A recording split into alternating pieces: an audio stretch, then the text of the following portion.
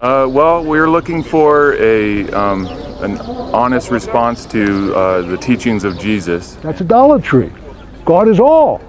So it's idolatry for a man to claim to be God. God is all. If he says that it's all God, including me, that's not idolatry. God is unlimited.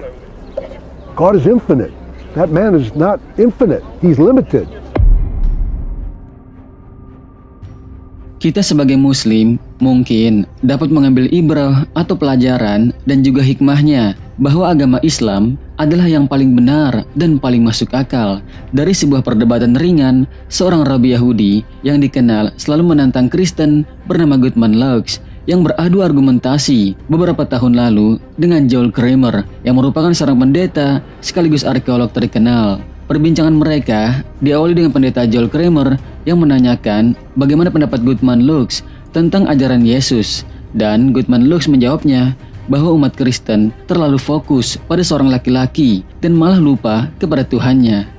Well, we're looking for an honest response to the teachings of Jesus. And okay, let me explain to you an honest response.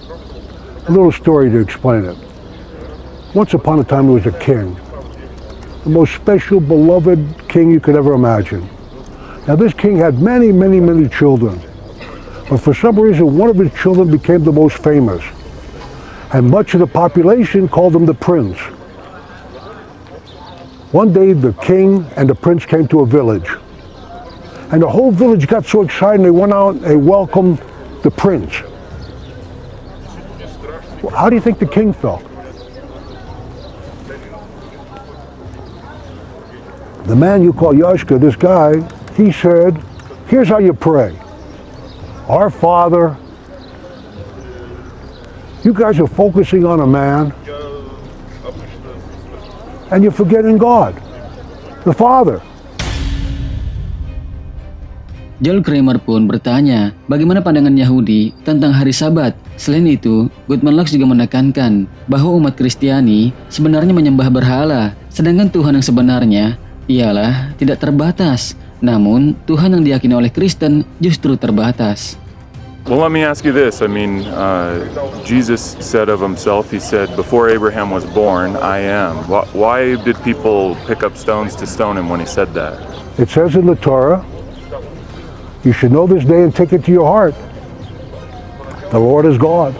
In the heaven above and on the earth below, there's nothing else. There's nothing besides God. God is the I am. Over in Hinduism, they say that man is God. That's idolatry. God is all. So it's idolatry for a man to claim to be God. God is all. If he says that it's all God, including me, that's not idolatry. God is unlimited. God is infinite. That man is not infinite. He's limited. You believe that Jesus kept the Sabbath? He said he didn't, according to that book. Okay. And Moses said, excuse me, okay. In Moses' time, a man broke the Sabbath by gathering sticks. And they asked of God what they should do. In those days, a person would be killed for doing such a thing. Now, in that book that you have, he went and he picked plants on Sabbath, and he said, man is greater than Sabbath. Sabbath's here for man. Or so he claimed that he was the Lord of the Sabbath.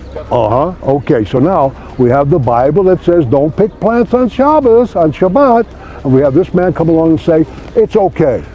Now, am I going to accept him? Look what happened. We don't have to go by faith anymore. Every single Jew who followed that religion, that belief, his grandchildren are Luke and John. They're not Jews anymore. Your belief spells, God forbid, the destruction of my people. That I don't want. Gutman Locks juga menentang konsep Kristen yang meyakini bahwa Yesus menanggung dosa-dosa umatnya. Ia mengatakan bahwa seorang laki-laki tidak bisa menanggung dosa laki-laki lain. So another thing that Jesus did is they brought him a man and they laid him before him. He was crippled, and he said to the man, your sins are forgiven, and that was called blasphemy. Why? Well, because a man can't forgive another man's sins. God has to forgive the person's sins. Okay. And so I could say your sins are forgiven. What's the proof of that?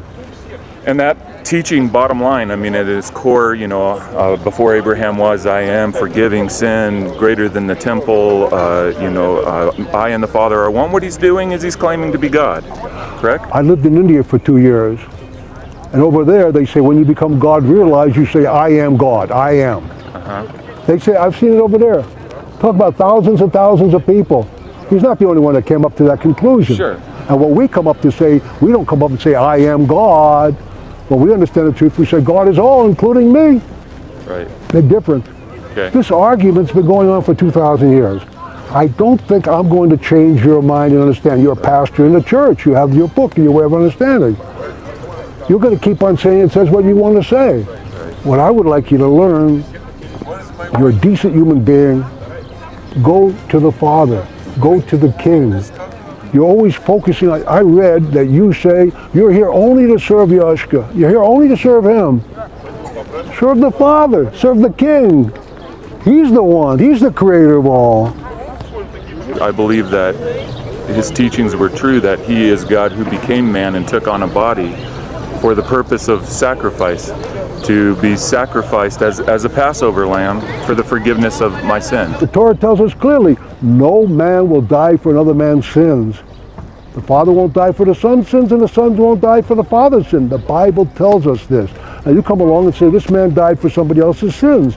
That contradicts the Torah. Perbincangan menjadi menarik ketika Joel Kramer menanyakan tentang Mesias versi Yahudi dan juga pembahasan tentang Nabi Malachi yang ada pada agama Yahudi dan Kristen. We have the prophet Malachi. You call him Malachi.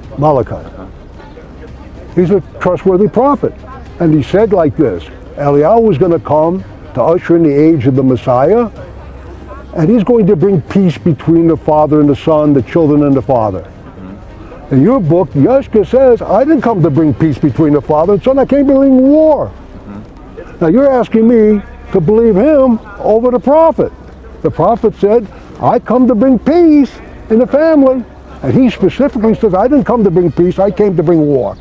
Okay. Now how can I believe such a man? Who am I going to do? Throw away the whole Torah, the whole Bible, our whole life? Well, what is your take on the Messiah? I mean, are you expecting a Messiah from studying your scriptures? Any minute. Any minute, please God, right now. And when he comes, the temple will come and there'll be peace in the world. But we don't have the temple. We don't have peace, so we know he hasn't come. And is that a thing with Jesus? Is that he didn't free Israel from the Roman Empire? That's a small problem. He didn't bring peace to the world. Okay. He didn't bring the temple. What if he still will? What if he'll return? Okay, you know what? I'll tell you what. I'll prove I'm the Messiah for you right now. Okay. I'll do any miracle you want. Just tell me what you want right now on the spot. Okay. Tell me. Pick one. Pick a good one. Let's see. The temple's destroyed. Raise it in 3 days. Okay. I'll do it next time when I come back. Okay. All right. Yeah. What I'm waiting for is called the revelation of God's presence. This is what we're here for, to see God himself now. Please God, the temple will come. Please God, the Messiah. Please God, all these things. I want peace in the world. But I'm only going to be here for a little while longer. I'm going to leave this world. I want to see God. I want to see God's presence. Serve the Father. Serve the King. Okay. Have a good life, Joel. Yeah. Sahabat Aswaja, perseteruan antara Yahudi dan Kristen dalam konsep keyakinan memang bukan urusan kita sebagai umat Islam, namun kita sebagai Muslim setidaknya dapat mengambil ibrah atau ilmu pengetahuan dan juga hikmah dari perdebatan tersebut. Salah satunya ialah kita semakin yakin bahwa Islam adalah satu-satunya agama yang paling benar dan paling masuk akal. Sebab dalam keyakinan kita sebagai Muslim tidak menjadikan Nabi Isa alaihissalam sebagai Tuhan dan juga tidak menjadikan Dajjal sebagai juru selamat. Wassalamualaikum warahmatullahi wabarakatuh.